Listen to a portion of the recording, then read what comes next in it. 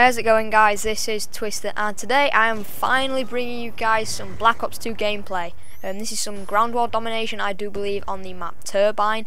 I'm using the MSMC with, I think I've just got the laser attachment in this gameplay, I'm not too sure, and the score streaks, ow, I just banged my elbow, and the score streaks that I'm rocking out in this gameplay, I think, is the Hunter Killer Drone, the Guardian, and the Lightning Strike. For low kill streaks, them three are very good, so I definitely recommend them.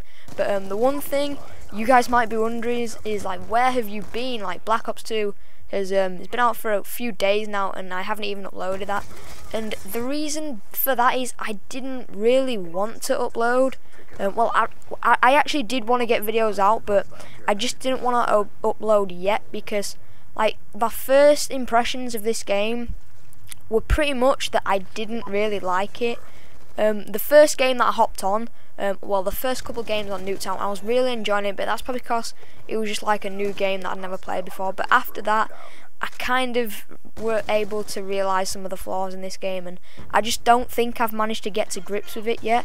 Since then, my opinion has changed a little.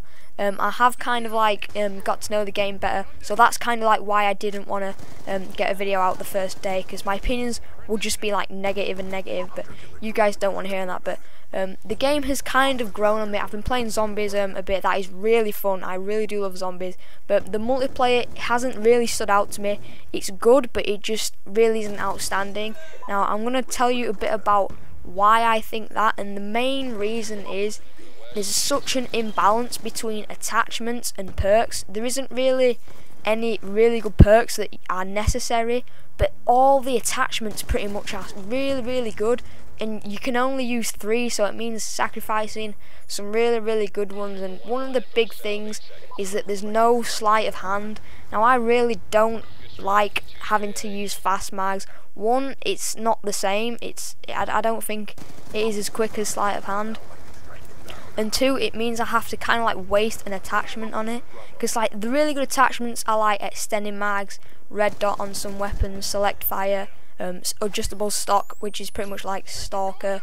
You've even got stuff like FMJ, I think I might have said extending mags, grip, quick draw, and it's like I want to be able to use all these guns to like play good, because some of them are really good. We've got used to like having quick draw and sleight of hand, but because they're attachments, we can't use them. And another downside is you can't use fast mags with extended mags, which is really rubbish in my opinion.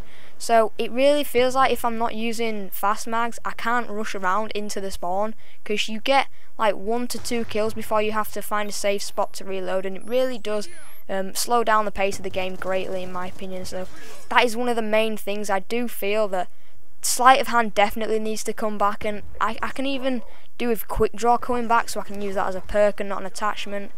Stalker may as well come back, because I haven't really got round to using adjustable stock, but I really liked Stalker from MW3, so I want to use it, but there's just other attachments that I also want to use. And also another thing is the maps, in my opinion, are garbage. The only half decent map is Hijacked, and that's the only one I can see myself voting, but there's a lot of head glitch spots. There really is a lot of head glitch spots, but I'm having a bit of fun earlier. I managed to unlock this MSMC gun that you can see me using in the gameplay. It's really good, to be honest, so I definitely recommend you use that. But that's kind of like my first opinions. I know it was slightly more negative than I hoped, but a really positive is that the kill streaks are great. There are a lot of them, and there's a wide variety that you can use, and they're all really good, not just a load of crap. And the Pick 10 system creator class is also really good, and weapons are pretty balanced, which is pretty decent. And yeah, the Pick 10 class is really awesome. It's like you can't really have 2 people running the same exact class setup, because you just cater it towards your playstyle. Now I'm trying to adjust my playstyle as best as I can to be successful at this game, but that's like one of the things as well. I haven't really been able to be greatly successful at this game.